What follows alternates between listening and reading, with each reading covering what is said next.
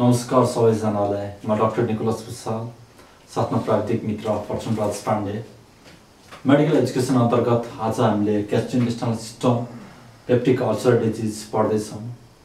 मलाई लाग्छ सायद जिन्दगीमा सबभन्दा धेरै कुन बिरामीले रिस गर्ने सायद पेप्टिक अल्सर हेऱ्यो होला। इक्जाममा सबभन्दा धेरै केमा चाटियो भने पेप्टिक अल्सरमै चाटियो होला। That's I think it's the most important topic मेडिसिनमा पनि सर्जरीमा पनि। मान्छेले के भन्दै हुन्छ, ग्यास्ट्रिक भयो कि यहाँनिर दुख्छ, छाती फुल्छ, first thing that we should think is peptic ulcer disease yeah gastritis. Common ल्याङ्ग्वेजमा भन्नु पऱ्यो भने अलिकति डिफ्रेन्स छ, डिटेलमा कुरा गर्नेछौँ। त्यति छोटो टपिक नहोला, अलिकति लामो भए पनि I know it will be so much effective, धेरै नै इफेक्टिभ हुनेछ यो हामी सबैका लागि। यसको सुरुमा पेप्टिक अल्सर डिजिज भनेको के हो, एपिडी पनि भन्छ, एसिड पेप्टिक डिजिज भनेको के हो भने यो भनेको पेप्टिक अल्सर डिजिज भनेको अल्सर फर्मेसन भयो। युजुअली दुई टाइपको हुन्छ, एउटा भनेको ग्यास्ट्रिक अल्सर, अर्को भनेको ड्युडेनल अल्सर।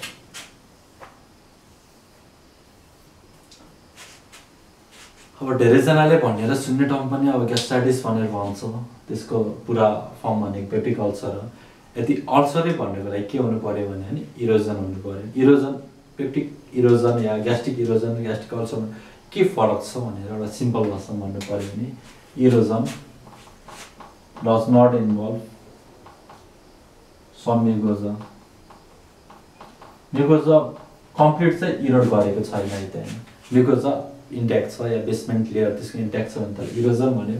इफ म्युकोजा पनि इरोड पुरै गरेर त्यसले चाहिँ सम म्युकोजा पनि इन्भल्भ गर्यो भने, एटलिस्ट त्यहाँसम्म इन्भल्भ गर्यो भने हामीले त्यसलाई के भन्छ, अल्सर भन्छ है त। ढिला नगरिकन अब हामी यसको दुईवटा टाइपहरू हुन्छ, एउटा भनेको ग्यास्ट्रिक अल्सर, अर्को भनेको ड्युडेनल अल्सर। अब दुईटैको पाला सुरु सर्व समराइज गरौँ, त्योभन्दा पछाडि चाहिँ हामी इन्डिभिजुअल्ली कुरा गरौँ न। अब कजहरू, इटियोलोजी भने के हुन्छ भन्यो भने के हुन्छ, one of the most common cause bacterial इन्फेक्सनले गर्दाखेरि हुन्छ है त। त्यो भनेको H pylori infection, Helicobacter pylori. H pylori infection भनेको चाहिँ जुन सिङ्गल लोकोट्राइकस फ्ल्याजेला भएको एउटा ब्याक्टेरिया हुन्छ एच पाइलोरी, यसले गर्दाखेरि हुन्छ। युजुअली यसले कसरी इन्फ्लामेसन गराउँछ भने यसको एउटा स्पेसल प्रोपर्टी हुन्छ है त, द्याट इज होइन, धेरैवटा प्रोपर्टी हुन्छ यसको हुन चाहिँ। यो जब हामीले खान्छौँ हाम्रो शरीरमा डिफ्रेन्ट प्रोडक्टिभ मेकानिजम छ। यदि त्यो प्रोडक्टिभ मेकानिजमहरूलाई कसैले क्रस गर्न सक्छ भने त्यसले हाम्रो बडीलाई हार्म गर्न सक्छ। प्रोटेक्टिभ मेकानिजमहरूमा हाम्रो मुखमै प्रोटेक्टिभ मेकानिजम छ होइन, अनि ल्याक्टोफेरिनहरू, लाइसोजाइमहरू हाम्रो स्यालाइभामा पनि प्रेजेन्ट हुन्छ।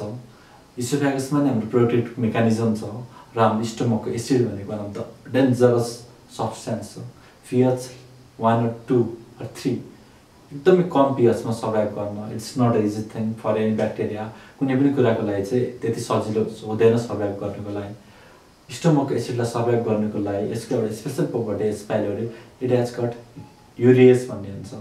युरिएजले के गर्छ भने चाहिँ युरियालाई केमा कन्भर्ट गरिदिन्छ, एमोनियम र कार्बन डाइअक्साइडमा कन्भर्ट गरिदिन्छ। हामीले युरिया साइकलमा पढेकै हो, कार्बन डाइअक्साइड र नाइट्रोजन कम्पाउन्ड एमोनियम मिलेर चाहिँ युरिया फर्मेसन हुने हो। युरियाजले त्यो युरियालाई ब्रेक गरेर त्यो पुरानै फर्ममा लगिदिन्छ। र हामीलाई थाहा पनि छ होइन, NH4 एमोनिया भनेको अल्कालाइन कम्पाउन्ड हो। अब अल्कालाइन कम्पाउन्ड के हुन्छ भने यसले चाहिँ के गर्छ, अल्कालाइन कम्पाउन्डले चाहिँ आफूलाई कोट गर्छ, प्रोटेक्टिभ गर्छ। जति पनि स्टोमकको एसिड छ त्यसलाई न्युट्रलाइज गरिदिन्छ। न्युट्रलाइज गरेर त्यसले चाहिँ अब पेन्ट्रेट गर्न थाल्छ। युजुअली म्युकोजाको जुन स्टोमकको एउटा प्रोटेक्टिभ मेकानिजम भनेको जुन बाहिरको लेयर छ त्यहाँ चाहिँ म्युकसले चाहिँ कभर गरेको हुन्छ होइन। म्युकसले चाहिँ एसिडबाट बचाइराखेको हुन्छ त्यो पार्टलाई। अब के हुन्छ भने यसले चाहिँ त्यो म्युकसभन्दा नि भित्र गएर बस्दिन्छ। अनि यो के भयो, अब एसिडसँग प्रोटेक्टेड भइदियो अनि त्यहाँनिर चाहिँ यसको ग्रोथ सुरु भयो युजुअली। अब हाम्रो यो म्युकस भयो, यहाँनिर एसिडहरू छ होइन, यो भनेको वाल भयो होइन, स्टोमकको वाल। अनि यो के हुन्छ भने यहाँनिर यसलाई डिस्ट्रोय गर्न सक्दैन, र म्युकोजाको भित्र गएर बस्दिन्छ र ग्रेजुअल्ली यसले इन्फ्लामेसनहरू गराउँछ। डिफ्रेन्ट जिनहरू इन्भल्भ हुन्छ होइन। क्यागे भ्यागे यसको बारेमा हामीले माइक्रोबायोलोजीमा डिटेलमा कुरा गर्नेछौँ। यो टपिकमा भने हामीले स्पेसल्ली मेडिसिनमा रहेर क्लिनिकल कुराहरूमा चाहिँ मोर फोकस गर्नेछौँ। One of the important इटियोलोजी is एस्पाइलरी infection ग्यास्ट्रिकमा पनि हुन्छ, ड्युडेनलमा पनि हुन्छ, तर मोर कुनसँग एसोसिएटेड हुन्छ भन्यो भने 90% of the ड्युडेनल ulcer are associated with 70% are associated. यससँग 90% चाहिँ एसोसिएटेड हुने हुनाले एस्पाइलरीको एसोसिएसन चाहिँ ड्युडेनल अल्सरसँग ग्यास्ट्रिक अल्सरसँग भन्दा अलिकति थोरै बढी हुन्छ है त। अब हाम्रो अरू कजहरू के हो भन्यो भने अर्को भनेको चाहिँ स्ट्रेसले गर्दा हुनसक्छ होइन। अर्को कुरा हामी केले गर्दा हुन्छ भन्यो भने अल्कोहल ड्रग्स खायो भने हुनसक्छ। अर्को भनेको केले गर्दाखेरि हुन्छ भन्यो भने स्मोकिङले गर्दा हुन सकिहाल्यो। अर्को भनेको ब्लड ग्रुप ओमा अलिकति धेरै कमन हुन्छ। अर्को कुरा भनेको के हुन्छ भन्यो भने स्पेसल्ली भन्नु त major culprit nowadays is medicine. मेडिसिनमा पनि धेरैवटा मेडिसिनले ग्यास्ट्रिक अल्सरहरू गराउन सक्छ। मोस्ट कमन भनेको चाहिँ के हो भन्यो भने एनएसाइड्स। कसैलाई दुख्यो औषधि खाइहाल्यो, सिटामोल खाइहाल्यो या कुनै पनि ब्रुफेन खाइहाल्यो, आइबुप्रोफेन खाइहाल्यो, नेप्रोक्सेन निम्स अलिकति ओभर द काउन्टर ड्रगहरू जुन खाइरहेको हुन्छ that is the one of the important cause. कसरी हुन्छ भन्यो भने एस्पिरिनले त्यहाँ बाहिरबाट भित्रमा जान्छ, सेलभित्र मेकानिजमले कुरा गर्छौँ होइन, एसिड ट्र्यापिङ थ्योरी भन्ने हुन्छ। अनि भित्र गइसकेपछि त्यो चाहिँ त्यहाँनिर आयोनाइज हुन्छ अनि त्यहाँको पिएच 7.1 हुने हुनाले त्यो चाहिँ बाहिर आउन सक्दैन अनि त्यहीँनिर चाहिँ त्यसले डिस्ट्रक्सन गराउँछ। त्यसले गर्दाखेरि एनएसआइड इज द इम्पोर्टेन्ट कल्प्रिट है त। सँगसँगै स्टेरोइडहरू र अरू धेरै एन्टिबायोटिकहरूले पनि के गराउन सक्छ भन्यो भने यो पेप्टिक अल्सरहरू गराउन सक्छ। कजहरू भन्ने बित्तिकै अब सर्र भन्नु पऱ्यो भने होइन एउटा एस्पाइलरी भयो, स्मोकिङ, अल्कोहल, अर्को भनेको स्ट्रेसले गर्दाखेरि, एनएसाइड्सहरूले गर्दाखेरि, अर्को भनेको चाहिँ कहिले कहिले फ्यामिली हिस्ट्री त्यस्तो छ भने पनि समाउ रिलेटेड हुन्छ। साइटोमेगालो भाइरसहरूले गर्दाखेरि, रेडिएसनले गर्दाखेरि, क्रोन्सले गर्दाखेरि यस्तो यस्तो कन्डिसनहरूमा पनि ग्यास्ट्रिक अल्सरहरू हुनसक्छ। एक दुईवटा टिपिकल अल्सरहरू छ, अलिकति थोरै कुरा गर्छु। एउटा भनेको कुसिङ्स अल्सर, अर्को भने कर्लिङ अल्सर। अब के हुन्छ भने हेड ट्रमा या कुनै पनि कन्डिसनहरूमा यदि टाउकोमा प्रेसर बढ्यो भने त्यस कुसिङ्स ट्रायड दिन्छ हाम्रो थाहा छँदैछ। इन्टेग्रल प्रेसर बढ्यो भने एउटा भने के हुन्छ हाइपरटेन्सन हुन्छ, ब्राडिकार्डिया हुन्छ, इरेगुलर रेस्पिरेसन। त्यसै गरेर कुसिङ्स भन्ने बित्तिकै ब्रेनसँग रिलेटेड भयो। कुसिङ्स अल्सर पनि के हुन्छ भने ब्रेनमा केही पनि ट्रमा या कुनै कन्डिसन भइदियो भने स्टोमकमा अल्सर हुनसक्छ ड्यु टु भ्यागसको चाहिँ स्टिमुलेसन भएर उरेर भ्यागस नर्भले चाहिँ अब धेरै एसिड प्रड्युस गरेर उरेर हाम्रो के गराउन सक्छ, अल्सर गराउन सक्छ। द्याट इज कल्ड कुसिङ्स अल्सर है त। अर्को भनेको कर्लिङ भनेको के हुन्छ भन्यो भने स्पेसली बर्नको पेसेन्टहरूमा प्लाज्माबाट एकदम धेरै फ्लुइड गइरहेको हुन्छ, डिहाइड्रेसन हुन्छ, त्यसले गर्दाखेरि एउटा स्ट्रेस प्रड्युस गर्छ। त्यसले गर्दाखेरि चाहिँ हाम्रो स्टोमकमा एउटा अल्सर हुनसक्छ। यो चाहिँ बर्नमा हुन्छ है त। अनि यो चाहिँ ब्रेनको इन्जरीहरू या आइसिपी बढ्ने कन्डिसनहरूमा चाहिँ हुन्छ। अझै एउटा इम्पोर्टेन्ट कन्डिसन भने के हुन्छ भने जोलिङ्गर एलिसन सिन्ड्रोम है त होइन। इटियोलोजीकै कुरा गर्दैछौँ हामीले अहिले। अनि जोलिङ्गर एलिसन सिन्ड्रोम भनेको के हो भन्दाखेरि यो भनेको प्यानक्रियाजको इन्डोक्राइन ट्युमरहरू पढ्यो भने हामीले चाहिँ एउटा ट्युमरको नाम हो जोलिङ्गर एलिसन सिन्ड्रोम। त्यसमा चाहिँ के बडी प्रड्युस हुन्छ भन्यो भने ग्यास्ट्रिन प्रड्युस हुन्छ। ग्यास्ट्रिनको काम भनेको के हो भन्यो भने ग्यास्ट्रिक एसिड बढाउने होइन। यसमा चाहिँ 3-4वटा कुराहरूले एकदम इम्पोर्टेन्ट रोल गर्छ है त हाम्रो। एउटा भनेको चाहिँ प्रोडक्टिभ हुन्छ, एउटा भनेको डिस्ट्रक्टिभ हुन्छ है त। एसिड बडी प्रड्युस गर्ने, एसिड कम प्रड्युस गर्ने कुराहरू। एसिड बडी प्रड्युस गर्ने भनेको एउटा भनेको ग्यास्ट्रिनले गर्दाखेरि हुन्छ, अर्को स्टाइल कोलिनले गर्दाखेरि या जुन भ्यागल स्टिमुलेसनले गर्दाखेरि चाहिँ बडी प्रड्युस हुन्छ। अर्को कुराहरू भनेको केले गर्दाखेरि हुन्छ भने पछाडि चाहिँ अनि अरू भनेको स्टामिनहरूले गर्दा पनि बडी प्रड्युस भइरहेको हुन्छ एसिड होइन। मेनली भनेको चाहिँ अब एसिड प्रोडक्सनको लागि चाहिँ हाम्रो अब एउटा छ होइन, त्यसको बारेमा हामीले फिजियोलोजी प्याथोफिजियोलोजी छ त्यसको हामी पछि कुरा गर्छौँ होइन। अनि त्यो फार्माकोलोजी हामी फिजियोलोजीमा कुरा गर्छौँ। यसमा भने सिम्पल तरिकाले बुझ्नु पर्दाखेरि एउटा भनेको केले बढाउँछ भने ग्यास्ट्रिनले बढाउँछ, स्टमाइनले बढाउँछ। अर्को भनेको यो भ्यागस नर्भको स्टिमुलेसनले गर्दाखेरि चाहिँ बढ्छ है त एसिड प्रोडक्सन। अर्को घटाउने कुराहरू एसिडलाई अलिकति इनिबिट गर्ने कुराहरू भनेको कुन हो भन्यो भने एउटा भनेको चाहिँ प्रोस्टाग्ल्यान्डिनहरू। प्रोस्टाग्ल्यान्डिनले ग्यास्ट्रिन कम गरेर हुन्छ अनि म्युकस प्रोड्युस गरेर त्यसलाई चाहिँ सेक्रेसनहरूलाई गरिरहेको हुन्छ। अर्को भनेको इनिबिटिभ पेप्टाइडहरू 1-2वटा छ, त्यसले पनि ग्यास्ट्रिनको सेक्रेसनलाई इनिबिट गरेको हुन्छ। सोमाटिस्टाटिन पनि एउटा हो। अनि अब हाम्रो यसको मेडिकेसनहरू चाहिँ त्यसको बेस्टमा छ है त। अब हामीले यसको डिफ्रेन्सको कुरा गर्दैछौँ। अब प्याथोजेनेसिसको डिफ्रेन्स गर्नु पर्यो भने मोस्ट कमन साइट इन्भल्भ कुन हो भनेर भन्न सक्छ। है त मोस्ट कमन साइट इन्भल्भ चाहिँ ड्युडेनल मोर कमन हुन्छ, ग्यास्ट्रिक मोर कमन हुन्छ भन्यो भने ड्युडेनल अल्सर इज मोर कमन। ड्युडेनमको नि कुन पार्टमा चाहिँ मोस्ट कमन हुन्छ भन्यो भने फर्स्ट पार्टमा। किन फर्स्ट पार्टमा भन्यो भने अब यहाँबाट जुन हाम्रो भेक्टर आइरहेको हुन्छ नि त, यहाँबाट चाहिँ खानेकुराहरू एसिड आयो, एसिड आएर भनेर त्यो चाहिँ नर्मली कस्तो हुन्छ भन्दाखेरि यो चाहिँ अलिकति यहाँबाट साइडले एन्टेरियरले फर्म भएको हुन्छ। स्टोमकबाट चाहिँ साइडले पाइलोरस क्यानल, पाइलोरिक क्यानलमा गयो, पाइलोरिक क्यानलबाट चाहिँ साइड एन्टेरियरतिर चाहिँ एसिडले हिट गर्ने भनेको इन्टेरियर वालमा, अनि सँगसँगै साइडबाट जुन हाम्रो ड्युडेनलको first, second, third, fourth part छ होइन, अनि यो पार्टहरूमा चाहिँ हाम्रो जान्छ। फर्स्ट पार्टमा चाहिँ डाइरेक्टली हिट गर्ने हुनाले first part is the most commonly involve side. First part of ड्युडेनमको पनि interior wall is the most common involve side है त होइन। अर्को भनेको ग्यास्ट्रिक अल्सर मोस्ट कमनली कुन पार्टमा हुन्छ भने एन्ट्रम पार्टहरू होइन, लेसर कर्वेचरतिर, अनि यो भनेको फर्स्ट पार्टको चाहिँ एन्टेरियर वाल चाहिँ मोस्ट कमन इन्भल्भ हुन्छ ड्युडेनममा। अब यो कुराहरू भयो। अनि यो भइसके पछाडि चाहिँ हामीले अलिकति यो सर्जिकल टाइप्सको बारेमा कुरा गर्नु पर्यो भने type 1, type 2, type 3, type 4, type 5 छ। यहाँ इन्भल्भ भयो भने त्यसलाई टाइप 1 भन्यो है त होइन। टाइप 2 मा के हुन्छ भन्यो भने पछाडि चाहिँ हाम्रो यहाँनिर पनि अल्सर छ, यहाँनिर पनि अल्सर छ, यो प्लस यो पनि छ, यो पनि छ भन्यो भने टाइप 2 भन्यो। टाइप 3 भनेको के हो भन्यो भने चाहिँ यो रिजनमा पाइलोरस छ, पाइलोरिक रिजनहरूमा होइन, पाइलोरिक यसको चाहिँ विथिन यस्तै 3 सेन्टिमिटर अगाडि भयो भने टाइप 3 भयो त। टाइप 4 भनेको चाहिँ प्रोक्सिमल होइन, ग्यास्ट्रो यहाँनिर भयो भने यो भनेको टाइप 4 भयो। टाइप 5 भनेको चाहिँ एनिवेयर। अनि यो एनिवेयर अल्सर हुने मोस्ट कमन एउटा कन्डिसन भनेको चाहिँ एनएसआइडहरूले गर्दाखेरि हो। एनएसआइडले गर्दाखेरि चाहिँ जुनै पनि ठाउँमा हुनसक्छ। टाइप 1 भनेको स्टोमकको बोडीमा, टाइप 2 भनेको बोडीमा पनि, ड्युडेनममा पनि, टाइप 3 भनेको विथिन पाइलोरस 3 सेन्टिमिटरभित्र, टाइप 4 भनेको चाहिँ प्रोक्सिमल ग्यास्ट्रोइसोफेजियल पार्टमा, र टाइप 5 भनेको चाहिँ एनएसआइड सिन्ड्रोस्ट हुन्छ, त्यो जहाँनिर पनि हुनसक्छ। यो सँगसँगै मैले हजुरहरूलाई अलिकति थोरै कुरा म्यालिग्नान्ट अल्सर र बेनाइन अल्सरको बारेमा चाहिँ भन्न चाहन्छु। म्यालिग्नान्ट अल्सर भनेको चाहिँ अब हाम्रो ग्यास्ट्रिक अल्सर भयो। अब हाम्रो स्टोमक क्यान्सरको बारेमा थाहा छँदैछ। स्टोमक क्यान्सर भनेको चाहिँ मेनली एउटा भनेको सुपरफिसियल भयो, भनेको डिप भयो। सुपरफिसियलमा पनि के हुन्छ, एउटा भनेको चाहिँ पोलिपोडल टाइप, फ्ल्याट टाइप या एक्सकाभेटिङ या बरिङ अल्सरेटिभ टाइप हुन्छ नि त।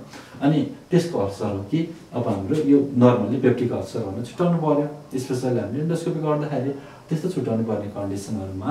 अनि अलिकति थोरै डिफ्रेन्सको कुरा गर्नु पर्यो भने के हुन्छ भने युजली ग्रेटर कर्भेचरतिर छ भने हामीले म्यालिग्नान्ट हो कि भनेर सोच्नु पर्यो, लेसर कर्भेचरतिर छ भने बेनाइन हो कि भनेर सोच्नु पर्यो। अर्को कुरा भनेको मार्जिनहरू इरेगुलर छ भने म्यालिग्नान्ट हो कि भनेर सोच्नु पर्यो। यदि बेनाइन छ भने अनि त्यसलाई चाहिँ हामीले के सोच्नु पर्यो, हामीले चाहिँ अब मार्जिन रेगुलर छ भने त बेनाइन हो कि भनेर सोच्नु पर्यो।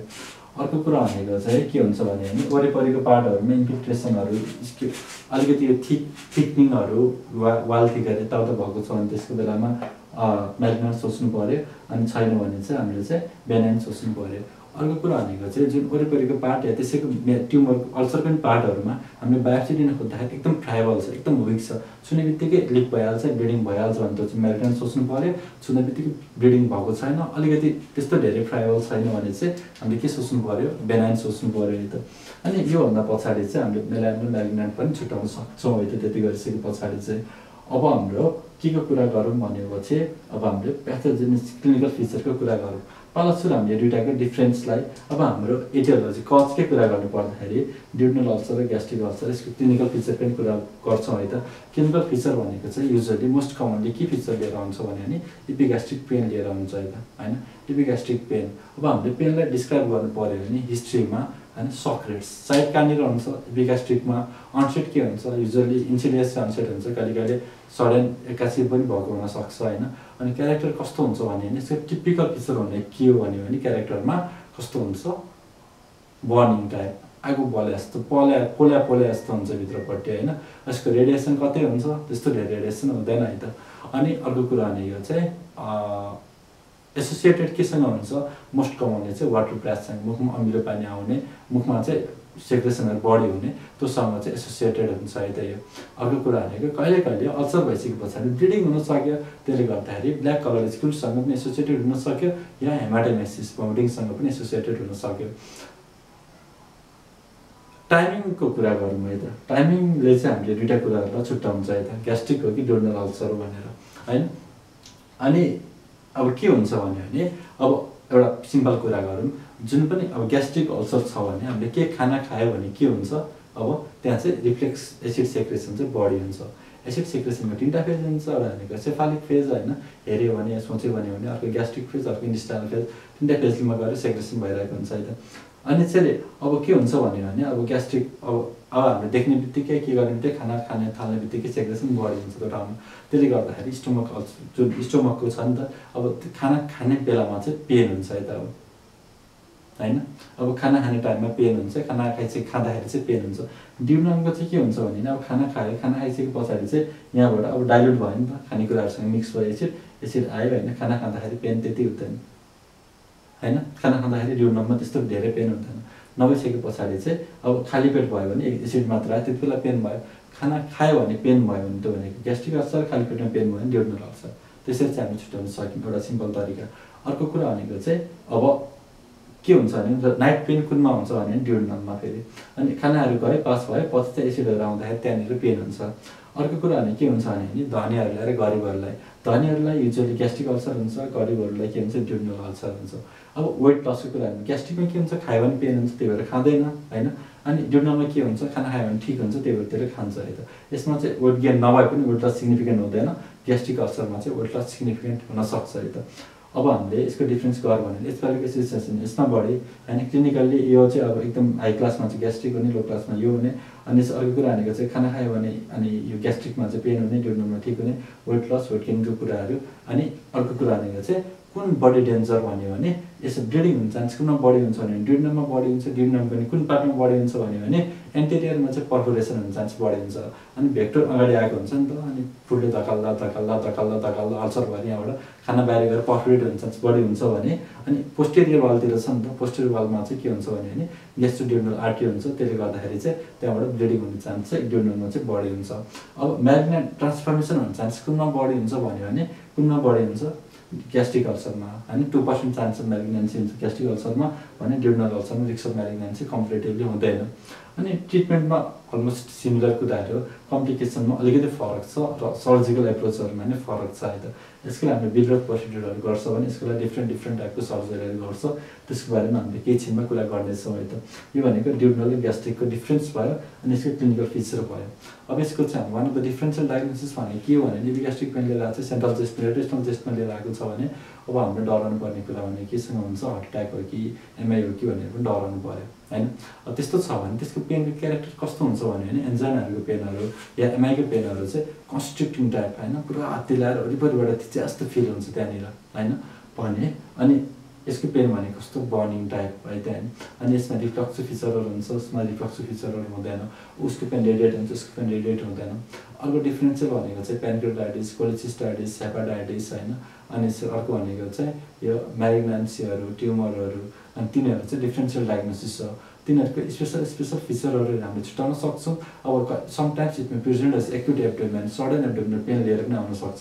त्यस्तो कन्डिसनहरूमा हामीले एउटा कोलेसिस्टाइटिस, कोलान्जाइटिस, प्यानक्रियाटाइटिस, एपेन्डिसाइटिस, डायबेटिकुलाइटिस, इन्टरसेप्सन, बर्गुलस यो कुराहरूलाई चाहिँ हामीले रुल आउट गर्नुपर्ने हुन्छ र इन्डिभिजुअली वान बाई वान चाहिँ हामीले एक्सप्लोर गर्नु पऱ्यो भने प्यानक्रियासको पेन भने कस्तो हुन्छ, एपिग्यास्ट्रिक पेन हुन्छ, रेडिएटिङ टु ब्याक हुन्छ, यस्तो गऱ्यो भने चाहिँ ठिक हुन्छ होइन। अनि जुन हार्ट एट्याकको पेन यस्तो गरेर बसेर हुन्छ त्यसलाई लेभाइन साइन भन्छ, यस्तो गरेर बस्यो भने त्यसलाई प्रेयर साइन भन्छ है त। अर्को मर्फिज भन्नु न त होइन। अर्को भनेको चाहिँ हाम्रो कोलेसिस्टाइटिसमा के हुन्छ, पेन चाहिँ फ्याटी फुड इन्टेक गऱ्यो भने बढी हुन्छ है त। पेप्टिक अल्सरमा पनि पहिला कुनै पनि स्पाइसी फुड खायो भने, अमिलो पिरो खायो भने बढी हुन्छ 90s रिसर्चहरूमा भन्थ्यो। तर यो चाहिँ हाम्रो अलिकति ड्यु रेन्डमाइज कन्ट्रोल ट्रायलहरूमा चाहिँ त्यस्तो धेरै एसोसिएसन देखिएको छैन है त, बट साइकोलोजिकल्ली मेबी ट्रु है त। अनि चाहिँ अर्को कुरा भनेको चाहिँ अब एपेन्डिसाइटिस छ भने पेन भनेको नाउजिया भमिटिङ हुन्छ, सडन पेन हुन्छ, रेडियल कोसम पेन हुन्छ है त होइन। अरू भने डायबेटिकुलाइटिस छ भने लेफ्टतिर पेन हुन सक्यो, अनि इन्टेस्टाइनल अब्स्ट्रक्सनको फिचर छ भने त्यो अनुसार फिचर लिएर आउन सक्छ भनेको डिफ्रेन्सियल डायग्नोसिसहरूलाई फिल आउट गर्ने कुराहरू हो। अब हामीले योभन्दा पछाडि हामीले के को कुरा गरौँ भन्यो भने अब इन्भेस्टिगेसनको कुरा गरौँ। अब इन्भेस्टिगेसनमा हामीले चाहिँ के गर्छौँ भन्यो भने युजुअल्ली एउटा अब हामीले गर्ने भनेको जिआरडीको ट्रिटमेन्ट प्रोटोकल छ नि त, हामीले सिमिलर त्यही टाइप पनि ट्रिटमेन्ट गर्छौँ है त। सुरुमा हामीलाई चाहिँ यो लाग्यो होइन, ग्यास्ट्राइटिस जस्तो लाग्यो भने हामीले अब कसरी ट्रिटमेन्ट गर्छौँ भन्यो भने अब प्रोटोन पम्प इन्हिबिटरहरू दिएर, अघि नै मैले भनिसकेँ होइन, एउटा भनेको चाहिँ केले बढाउँछ भन्यो भने एउटा भनेको अब प्रोटोन पम्प इन्हिबिटर भनेको चाहिँ के भन्यो भने पेन्टोप्राजोल, यिनीहरूले कसरी काम गर्छ भने अनि पोटासियम अनि यो हाइड्रोजन पोटासियम पम्प छ नि त, यसलाई चाहिँ इन्हिबिट गर्छ कि प्रोटोन पम्पहरू। अनि त्यसलाई इन्हिबिट गर्ने बित्तिकै होइन अनि अब के भयो होइन, अब चाहिँ हाइड्रोजन बाहिर जानु पाएन अनि क्लोराइड पनि बाहिर जानु पाएन अनि पोटासियम भित्र आउन पनि पाएन, नपाइसकेपछि एसिड सेग्रेसन कम भयो, त्यसले गर्दाखेरि चाहिँ यो प्रब्लम भइदियो। मोस्ट प्रिफर्ड ड्रग है त, अनि ड्रग अफ चोइस भन्यो भने चाहिँ पिपिआई प्रोटोन पम्प इन्हिबिटर। यो मध्ये पनि कुन प्रोटोन पम्प इन्हिबिटर युज गर्ने भन्यो भने हामीले जुन युज गर्दा पनि त्यस्तो धेरै फरक पर्दैन, आउटकमहरू के देखिएको छ, इफेक्टिभनेस सबै कुराहरू चाहिँ सिमिलर छ है त। अर्को कुरा हामी हिस्टामाइनले बढाइदिन्छ भनिसक्यो, एन्टी हिस्टामाइनहरू युज गर्ने मिलिहाल्यो। अर्को भनेको चाहिँ के युज गर्नु मिल्छ होइन, H2 रिसेप्टर ब्लकरहरू, अब र्यानिटिडिन, सिमेटिडिन। अर्को भनेको चाहिँ हाम्रो अब H फाइलहरूसँग एसोसिएटेड कुरा गरिसक्यो, H फाइललाई कभर गर्ने ड्रगहरू हामीले त्यो ड्रगहरू युज गर्नु मिल्यो होइन। अर्को कुरा भनेको चाहिँ हामीले युज गर्ने भनेको चाहिँ के हुन्छ भन्यो भने यो म्युकस प्रोटेक्टिभ एजेन्टहरू, म्युकोसल प्रोटेक्टिभहरू, सुक्राल्फेट होइन, अनि यो क्याल्सियम बाइकार्बोनेट्स, अनि त्यसरी हामीले अरू कुरा हामी सुक्राल्फेटहरू, अनि यो बिस्मुथ,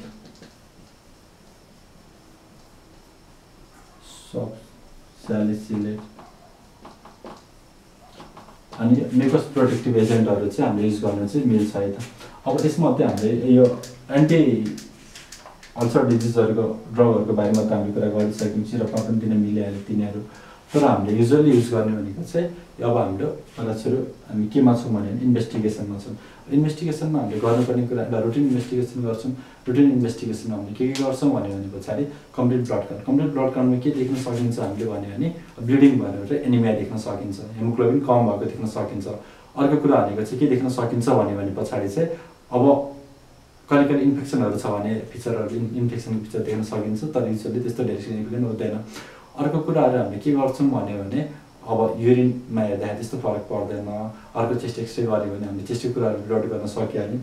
तर यसको इन्भेस्टिगेसनमा चाहिँ हामीले मेनली दुईवटा, एउटा भनेको चाहिँ हामीले के गर्छौँ भन्यो भने सपोज वेट लस छ या एज मोर देन 45 छ, अब कस्तो कस्तो बेलामा चाहिँ सुरुमा इन्डोस्कोपी गर्ने, इन्डोस्कोपी कोमा गर्ने, इन्डोस्कोपी कोमा नगर्ने। एउटा कसरी डायग्नोसिस गर्छौँ भने आयो यस्तो फिचर लिएर आयो, पिपिआई दिँदाखेरि कम भयो भने, प्रोटोन पम्प इन्हिबिटर दिँदाखेरि कम भयो भने अल्सर नभए पनि ग्यास्ट्राइटिस या ग्यास्ट्रिक इरोजन रहेछ है भनेर चाहिँ थाहा भयो होइन। अर्को कुराहरू मोर देन 45 इयर्स छ,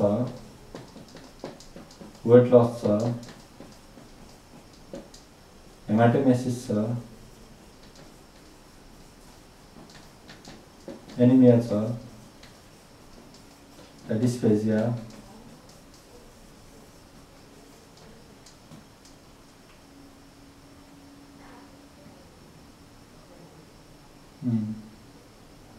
भोमिटिङ, यस्तो फिचरहरू छ भने चाहिँ हामीले सुरुमै इन्डोस्कोपी गर्नुपर्ने हुन्छ, नभए नि अलिकति पछाडि परे पनि हुन्छ है त होइन। यस्तो कन्डिसनहरू छ भने हामीले इन्डोस्कोपी सुरुमै गर्नु पर्यो। अब इन्डोस्कोपी गर्दाखेरि के गर्ने भन्यो भने पछाडि चाहिँ अब हाम्रो यो भनेको जनरल टेस्टहरू जुन पनि कचको लागि कुरा गरिरहेको, नभए भने हामीले ट्रिपल थेरापी दिएर पनि हेर्न सक्छौँ है त। ट्रिपल थेरापीमा के पर्छ भनेपछि एउटा भनेको यो सिएपी रेजिमेन्टमा हुन्छ होइन, युजली दुईवटा एन्टिबायोटिक र एउटा पिपिआई होइन, सी क्ल्यारिथ्रोमाइसिन, एमोक्सिलिन, अर्को भनेको पिपिआई या पेन्टोप्राजोल। अनि अब अर्को भनेको चाहिँ एन्टिबायोटिकहरूमा क्ल्यारिथ्रोमाइसिन, एमोक्सिलिन र मेट्रोनिडाजोल। अब क्ल्यारिथ्रोमाइसिन, पिपिआई, मेट्रो मात्र युज गरे पनि भयो होइन। अनि चाहिँ क्ल्यारिथ्रो, पिपिआई, एमोक्सी युज गरे पनि भयो। दुईवटा एन्टिबायोटिक, एउटा भनेको पिपिआई इन्हिबिटर, यो भनेको चाहिँ ट्रिपल थेरापी हो। अनि यसमा बिस्मुथ सबसैलिसिलेट पनि एड गऱ्यो भने प्लस यो भनेको क्वाड्रुपल थेरापी भयो। योहरू चाहिँ हामीले दिन्छौँ है त। Specially H pylori eradication therapy भन्छ। अब हामीले एच पाइलोरीको लागि चाहिँ के इन्भेस्टिगेसन गर्ने भनेर कुरा गरौँ है त। एच पाइलोरीको लागि एउटा हामीले इन्डोस्कोपी त हामीले गर्न सकिहाल्यो, बायोप्सी लियो, हेऱ्यो होइन। अनि चाहिँ अरू कुराहरू भनेको ब्यारियम सल्भहरू पनि गऱ्यो, एब्डोमेनको एक्सरेहरू गऱ्यो, पर्फोरेसन छ कि छैन भनेर हेऱ्यो। एउटा भनेको एब्डोमिनल एक्सरे गर्ने मिल्यो, पर्फोरेसनहरू छ कि, अरू कुनै कजहरू हो कि, अर्को युएससी गर्नु मिल्यो, कोलिसिस्टाइटिस, एपेन्डिसाइटिस, प्यान्क्रियोटाइटिसहरूलाई ब्लड गर्नुको लागि। अर्को कुरा भनेको हाम्रो इन्डोस्कोपी गऱ्यो। अर्को कुरा भनेको हामीले के गर्नु मिल्यो भने चाहिँ इन्डोस्कोपी, बायोप्सी।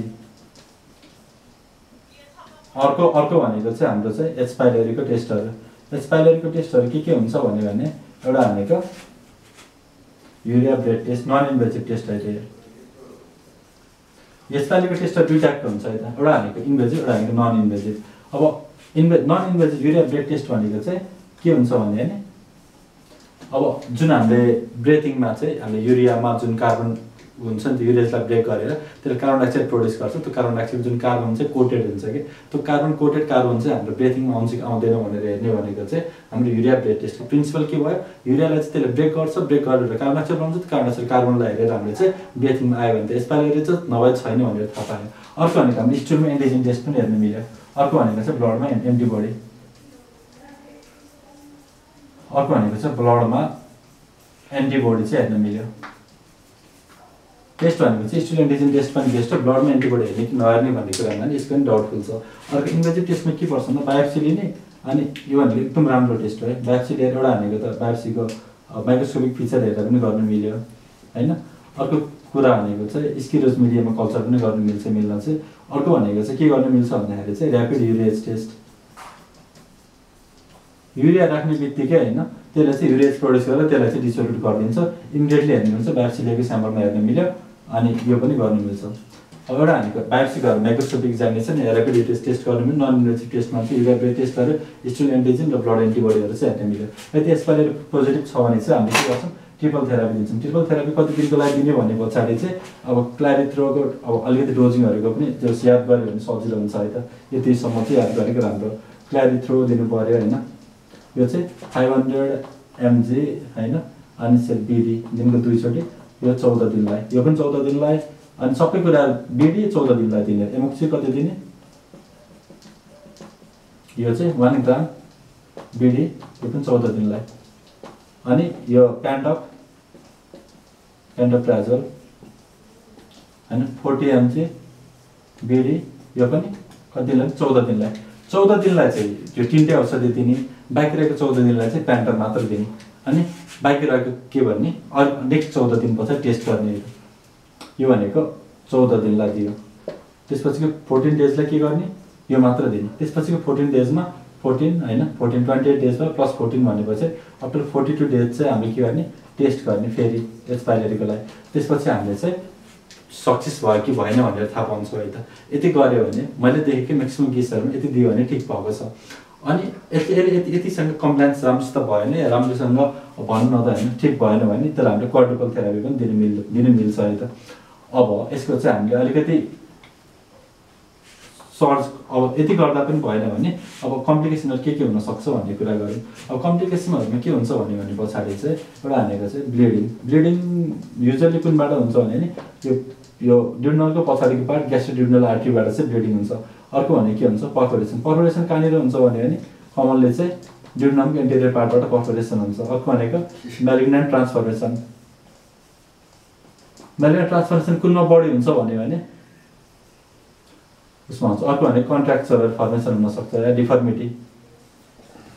यो दुई टाइपको हुन्छ, एउटा भनेको चाहिँ आवर ग्लास यस्तो टाइपको हुन्छ है त होइन। अर्को भनेको चाहिँ टीपट टाइपको हुन्छ, यो भनेको आवर ग्लास अनि टीपट। अर्को कुरा भनेको के हुनसक्छ भने यिनीहरू भनेको मेजर कम्प्लिकेसन हो। अर्को कुरा भनेको एस्पिरेसन, अर्को भनेको एस्पिरेसन गराएर ल्यारिन्जाइटिस, एस्पिरेसन निमोनिया त्यो टाइपको पनि पिक्चरहरू लिएर आउन सक्छ। यसको अब हामी अलिकति थोरै सर्जिकल म्यानेजरको कुरा गरौँ है त। सर्जिकल म्यानेजरमा चाहिँ मेनली 3टा कुराहरू गर्छौँ। मेनली यसको नर्भ सप्लाईको कुरा गर्नु पर्दाखेरि चाहिँ होइन कस्तो हुन्छ भने यो भनेको भयो, एउटा भनेको एन्टेरियर भ्यागल नर्भ हुन्छ, अर्को भनेको पोस्टेरियर भ्यागल नर्भ हुन्छ। यो चाहिँ माथिबाट 2 सेन्टिमिटर इस्ट भ्यागलसँग माथिबाट छुट्टेको हुन्छ। अनि अब एउटा एन्टेरियर भ्यागल नर्भ, पोस्टेरियर भ्यागल नर्भ भयो। अनि यहाँबाट चाहिँ यसले यो एरियालाई सप्लाई गर्छ होइन। यहाँ चाहिँ क्रोफिट या पेरेन्ट्सको नर्भ फाइबरहरू हुन्छ होइन।